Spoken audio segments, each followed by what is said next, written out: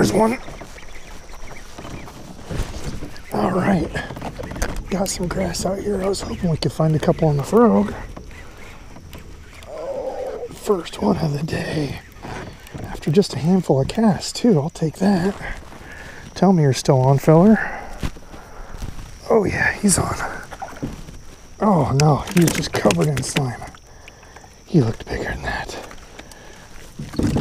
Well, it gave me a daggone bath. Not that I'm worried about that, since it's raining and I forgot my rain gear and I'm already soaked. Okay, not a big guy. Thought he was bigger.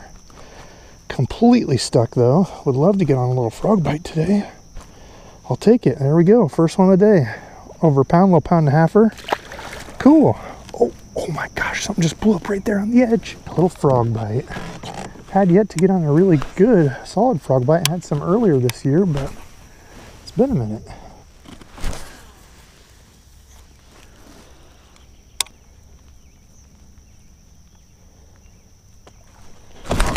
There's another one. Oh man. Let's go. What a fun day. Got rain coming in. I was hoping it would be a topwater day.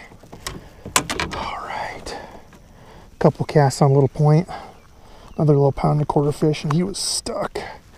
Oh, yes, dude, I don't care what size they are on a frog. If I can only fish one lure for the rest of my life and catch fish on it, if I could go anywhere, always catch fish, it'd be a frog. This is the new little Scum, I don't know, smaller launch frog or something.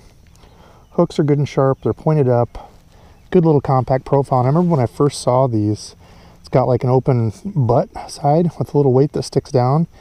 Anytime you get water in there, when you cast, it just lets it all out. It doesn't take on water because it sits like this with the weight down. So pretty cool design by them. You don't have to worry about squeezing it and making the frog pee all the time.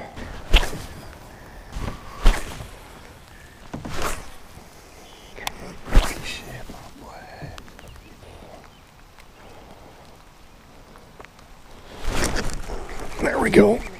Walking it on the edge of the grass. Been a minute since we found one. All right. Oh, another frogfish on the edge of the grass. I figured the edge of it up in side has been really, really shallow. Not meaning they can't be there, but cruising those edges is usually a good spot to find them. Pinned right in the side. Well, so far we haven't missed any. Great hookup ratio. I probably just jinxed myself. Another pound and a half there. We'll take it. This is a perfect showing of what I'm talking about when I say walk the edge of grass. See all this mat out here. You can try working this. I tried working all that. Nothing. Right here you can see there's a pretty good edge. So let's keep working that and see what else we can find. Oh gee, I'm glad I waited when I got here for it to calm down. When I went out it was barely raining. Now I'm getting completely drenched. It said it was supposed to stop. Yeah, boy. Weather was slightly off today. Luckily it's decently warm out. It got down to 60 last night, but it's 70 now. Water temp is 77 here. So it's interesting for the end of July, not your normal. There we go. Another one in the grass. All right. Frog fishing in the rain. Oh, you know it's a good time when you're catching a frogfish. Even though I am completely drenched, no rain gear, ill-prepared Debo, but hey, frogging in the rain around the edge of grass. And so far, they are getting this thing completely. Look at that, dude. Smoked it. All right. Another dude on the frog. Man, I love catching frogfish. My rudder is all stuck up in this grass, which is actually fine because it's keeping me here. I wanted to hit some of this. There was a fish that hit it in the grass right in front of me. So I was like, well, maybe I need to come out to this. Now this stuff is sparse. You can see there's like little, just barely growing up above the surface or growing up to the surface. That dude was in this. So maybe if we kind of cover some of this, there's more over in here. I don't know what the depth is. My thing kept flashing. I don't know if I have a bad connection or what. I just turned it off because I was tired of watching that stupid thing flash, but maybe we can cover some more of this. Find a couple more, it'd be all right. The other important thing too, I've talked about this a lot working a frog, is a lot of people will just kind of chug it, chug, chug, chug, chug, chug, kill it, chug, chug, chug, chug, chug. I like to walk the frog, kick it back and forth, and if you watch the nose of it, when you walk it back and forth aggressive, you can get those pops like that. So you can make it look like a popping frog when there's a little bit of ripple on the water, or like now when it's raining, you want to make a little more disturbance. Oh, perfect. Perfect explanation there, and showing that yes, it works. Walk it back and forth, get that pop.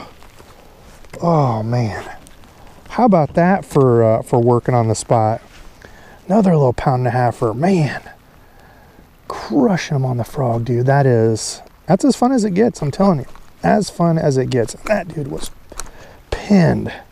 There we go, another one. Love it, dude. God, this is fun. All right, well, walking a frog, as you can see, it works. Well, since I'm in all this shallow grass, I think I showed you all this a while ago. I got one of these double paddle holder deals. That way when I'm in this grass, I can lift up my pedals and do a little hand paddling around some of this. Seems to work out all right.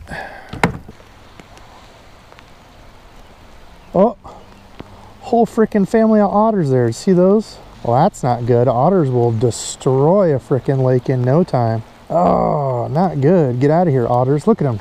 Now, the other important thing about walking it like this and trying to get that nose to pop, if I can zoom in here and show you guys, when you really get that nose popping like that, you have to have just a little bit of slack in the line. Same thing for when you're walking the dog with like a, you know, walking bait, a spook. If you don't have slack in it, you're just going to keep pulling it straight. So you have to have a slack, bent line, and just little twitches of the rod. If you look at my rod here, I'm only moving it maybe 6 inches. And I'm getting that thing to kick back and forth with that slack line in it. Back, forth, left, right, left, right. And that's what I'm really looking for when I want to create more disturbance like this and just walk it a little bit harder.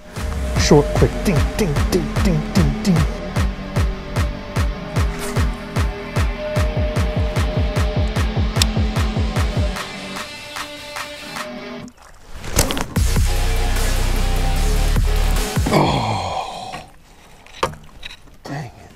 Lost. That was my first fish lost today.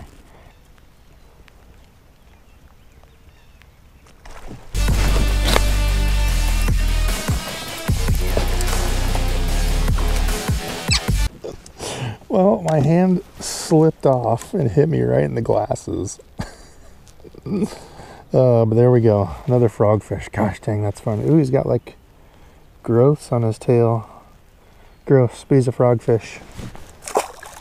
Yeah, old Debo doing great here, just smacking himself in the eyes and his glasses. Glad I didn't break them. Setting hooks with wet hands. It is wet and nasty out. Come on, I need one more bowling ball. It's absolutely started pouring on me again. Looks like there's more storms coming, so it's going to be the end of the road here. I tried paddling in some of the shallower stuff. I think we're going to have to hit some of these trees and stuff on the way out, because yeah, the day's coming to a wet and drenched end. You can see I've got a built-in live well down here. My feet and everything are completely soaked. So yeah, it's been a wet and wild day here. All right, fishing friends. Unfortunately, I got home and found out that my camera's mic was not working. So as you can see here, I'm basically saying, hey, I'm a handsome lad. But as soon as I got home, the rain had stopped. Yes, about 30-45 minutes into the drive on the way home, all the storm stopped. There was no lightning and thunder. I got home and it was completely nice and sunny. So hour-and-a-half drive. Oh, what do you do? That's what old Debo's saying. Well, you keep getting out there and keep frog fishing, dang it, because it is awesome. All right, as for the gear today, everything came off of this. This is the Kistler KLX 7.3 heavy, frogs and toads, rated for lures 1/4 to 1 ounce. I freaking love this rod. And this has been the difference maker. Look at the short butt on that. See where that comes to? I didn't hit my PDF. I didn't have any real crappy hook sets because of the butt of my rod. I did slip off these handles. I love the size of the handles, those larger ones. They do get just a little slick in the rain though. They need some like texturing or something on there. Otherwise, those are near perfect. But otherwise, with this rod, going to a little bit smaller butt section through here definitely helped with hookup. That's the P-Line Endurex braid, 50-pound, that black, and it has not faded. I'm pretty impressed. Again, I don't really care if it fades a little bit, but haven't changed this since the beginning of the year, and I've caught multiple fish, multiple days used it. No fading. Awesome. The reel, speaking of, the Revo SX Rocket. I love the reel, casts really well. Like I said, today's only complaint was that the handles do get a little slippery, but in hand, I love what Revo did with the 5th generation. Extremely comfortable in hand, low profile, very palmable. Nice little reel. And in case you're wondering, that's the Rocket, which is a 9-0-1, bringing in, what, 39? Yeah, 39 inches per turn. And the lure was this, the black lightning looking, I don't know what the color is. I'll link everything in the description below.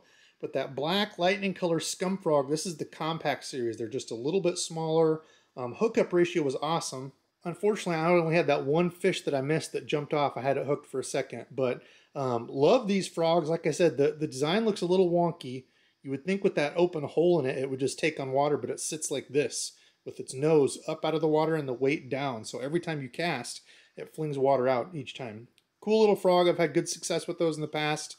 It's the, I think, launch frog is what they call it, the compact. So overall, super fun day of fishing. The 2 big things to learn from today. Number 1, make sure you check the weather in the area that you're going to, because it's absolutely gorgeous here. I should have fished closer to home. And number 2, make sure you always have rain gear, because when you think you don't need it, you probably will. So anyway, that's enough for me. Today's subscribe fishing friend, heck, I don't know. We're going with my guy, Brian Wilson.